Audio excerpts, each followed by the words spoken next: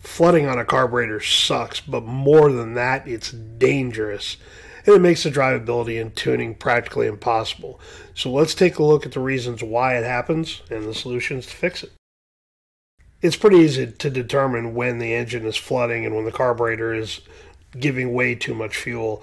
But there's four main reasons why that occurs, and I'm going to talk about them in no order, but certainly we'll want to show you each one of them, and then we're going to talk a little bit about how to prevent it and some of the other reasons behind it. So we'll start off with the first one. The things we're going to talk about today are pretty much universal for all carburetors, but today we're just going to talk about the Edelbrock and the 4150 style carburetor because, well, it's the two that I've got right here and it's easier to demonstrate on them. So the first thing we're going to talk about is the needle and seats. Now, it's really common with today's crappy fuel, with folks that don't put the right type or enough fuel filters on there. They've got the fuel lines on and off, carburetor on and off. It is very easy to get garbage in there. And the first thing you should check for when you get into a flooding situation, if you've got garbage in the needle and seats. Now, the Edelbrock is nice because it's a two-piece that you can kind of open up, take a look in there, spray some carburetor cleaner through the passage in there to make sure that there's not more junk that's in there and got, through the system. And while you're at it, you can take a look at the little tip to make sure that doesn't have any issues. That little tip sometimes can get a little gummy or gunky, and that's a symptom of the poor fuel that we have today with ethanol gas. It can leave behind a lot of varnish and ugliness that it draws in there because ethanol is an alcohol, so it attracts water. Water attracts all the other stuff that you don't want in there. The 4150 style is a little bit more difficult because it's an encased unit, so you got to be a little more diligent when you're inspecting this, and you can't really get a good look at it, but as long as it moves in there freely, you can kind of take a look in there, clean it with carburetor cleaner if you need to, and just inspect the tip to make sure that it's in good condition. Then that's really all you can do. But certainly, this is probably the number one thing that I see over and over and over again is just garbage inside there. Also, too, with both of these, make sure it's got a smooth motion of operation, and that way you'll know that ethanol or garbage that's in there didn't restrict it at all. So there's a couple of different things on that, but not just a quick visual, but taking a look at all the little details, make sure that the needle and seat's operating good and it's clear of all the garbage. The next thing to check is the floats. Now, I know this always sounds kind of funny because, it's easy, it's simple to do on the 4150 series carburetor. A little more difficult on the Edelbrock for sure, but everybody goes, no, my floats are set right. It's always a good idea just to verify it. Go up and down with them, especially when you can do that very easily with that externally adjustable needle and seat on the 4150 series. On the Edelbrock, it's a little bit more difficult because you got to take the main air horn assembly off and set the floats that way. But certainly float level, see that very, very frequently, especially right when you get a brand new carburetor from travel. If it's been shipped, trust me, that thing is not handled well by UPS or FedEx or the post office or whatever. It does bounce around, and those floats can bend a little bit. The tabs can bend, and that adjustment that's at the factory isn't always perfect by the time it gets to you. So check the float level. That's the big one. The next one's a little bit more complicated.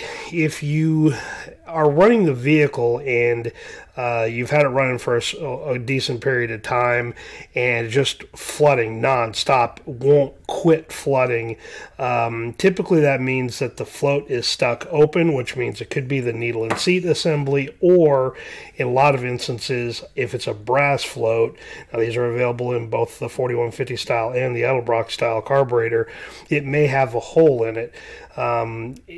Now, that's a pretty easy thing to check for if it's on a carburetor that's running currently. You just take the float off, shake it. If you can hear the fuel in it, perfect. If the car sits for any period of time with ethanol fuel, as most of you know, the carburetors tend to run themselves dry of fuel because alcohol evaporates very quickly, and it's very easy to do that. But there's a little test that you can do with these. It's pretty simple, doesn't take too much, and I'm going to show you how to do that. One way to check for pinholes in the floats is to do just a very, very simple test by submerging it in water and seeing if there is any air bubbles coming out of it. Now you just need the water hot enough to be just under boiling. You don't want to create a lot of air bubbles, so if you got bubbles in there that start to form when you're heating up the water, go ahead and knock those out of there. Again, you're just trying to see and get a difference in pressure. So when you attach the float to something to keep you from burning your fingers, and you submerge it into the hot water, the inside of the float will expand, forcing air out of it, any holes or cracks or issues that you have within it. Now, this one had a little tiny one in the seam, but I went ahead and opened it up just a little bit more so it's easier to see. But as you can tell, it's very, very very, very easy to spot. And even if it's a really small pinhole in there, this test will show you that very, very quickly. It's not complicated. You're just get a little bit of hot water in there and get that soaked in there and down in there, and as soon as you drop it in there, you're going to see the air bubbles. So just take a good look at it, and that'll verify if you got a little pinhole leak in it. Now, on the floats themselves, one thing you can do if you don't want to do the hot water test is you can soak this in a fluid overnight.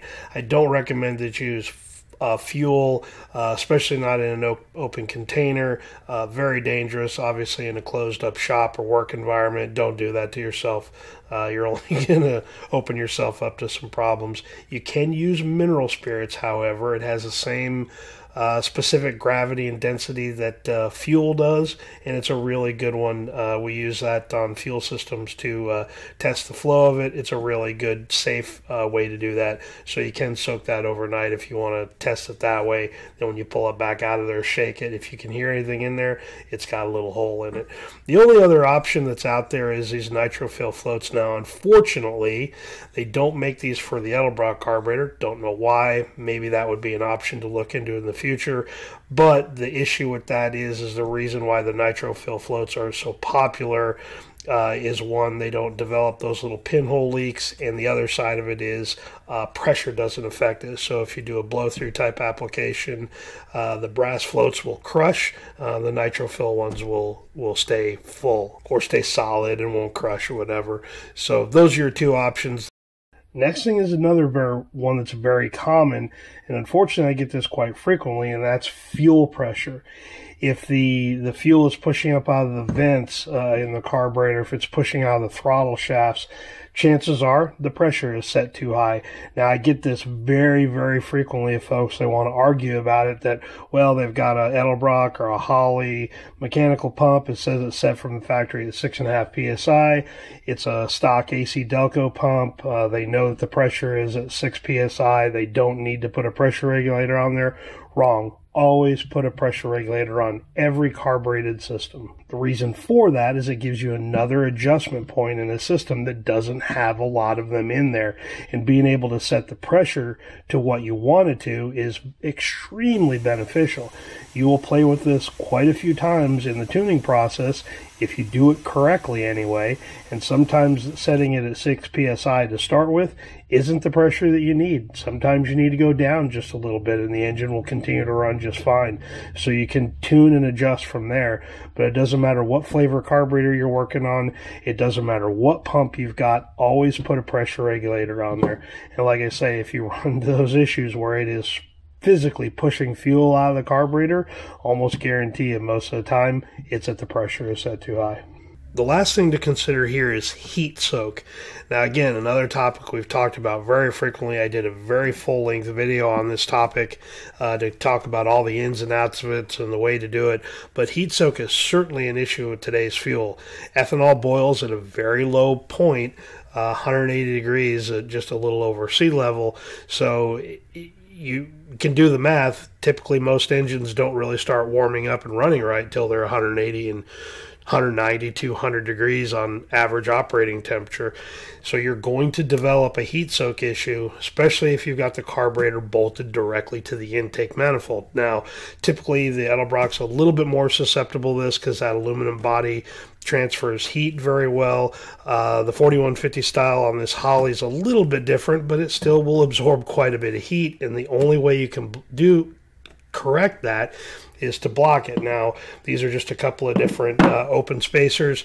I do prefer the wood laminate spacer over the phenolic plastic. It just does a really efficient job of blocking heat. I don't know what it is. The natural wood does a really good job of it. But either one you can afford. The other side of that is put the thickest plate you can put on there. Get that carburetor as far away from the intake manifold as possible. If you can run a 1 inch, then run a 1 inch. If ½ inch is the only one you can run, then run it. But run as thick as you can. It'll help isolate it. It'll help all of the issues that you'll have with that, especially if you go on a decent little drive, get it all warmed up. You're going to shut the car off for maybe 15-20 minutes, go into a store or go in and get something to eat, and then come back out and then try to start it. That's where you'll notice the heat soak issues. So this is a really good preventive maintenance one, but certainly when you have that situation and it's run for a few minutes and it gets hot, you'll smell fuel vapor quite strongly around the engine compartment, and you'll know that heat soak could possibly be one of the things that you're fighting. So very easy to see or smell, and the isolator is certainly an easy way to kind of correct and fix that. One little consequence of flooding, too, is getting a lot of fuel down into the oil.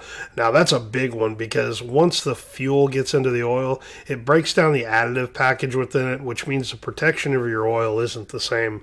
So it's certainly a very, very good indication. So I know it's weird and all that, but occasionally pull that dipstick out of there, sniff the oil. If you can smell fuel in it or a strong smell of it, you know you got a bit of a problem and you need to address it. So what are some of the ways you can prevent some of these issues from happening? Well, very bluntly, good fuel filters is a great place to start. Now, I've done quite a few videos on filters and how to set up fuel systems, where to put the filter within the system to avoid the pressure drop. That's a great video, by the way, if you haven't seen it. The filters are a big place to start. We just talked about heat soak and adding an isolator plate. We talked about adding a pressure regulator to make sure you're under control of the fuel pressure going to the carburetor, not guessing what the pump is delivering to it. Last one's ethanol. If you can avoid buying ethanol gas for your vehicle, then do it. It's a little more difficult getting to some of those stations that have ethanol-free gas, but if you can afford to do that and if you can find it in your neighborhood and where you drive frequently, that will certainly help solve a lot of issues with your fuel system altogether. Just less junk and less crap going through there. Last one's a little bit different, and that's the use of the driven carb defender. I really like that product. Every customer that I've had over the past 15 years or so, or at least 10, I guess, that has used Carb Defender in their carburetors, you can visibly tell the difference, how much cleaner those carburetors are when you disassemble them. So the driven Carb Defender is a huge help of keeping all that crap and junk cruising through the system. So those are just a few little tips on how to help prevent it. Well, there are the 4 main reasons why flooding occurs, how you can fix it, and some preventative things you can do to kind of help experiencing that ugly situation in the future. If you got any questions on this one, don't hesitate. Please leave them down below. YouTube's been acting a little funny for me here recently, so if you don't mind, hit the like button or even the dislike button. It doesn't matter to me. YouTube loves it all the same. Or leave a comment down below that you watched the video and tell me one thing you liked about it, something like that. Again, YouTube's been acting kind of funny on the engagement. I don't understand why, but I understand carburetors. I don't understand YouTube. So anyway, I appreciate you guys watching, and yeah, we got another one coming pretty soon, so we'll talk to you soon.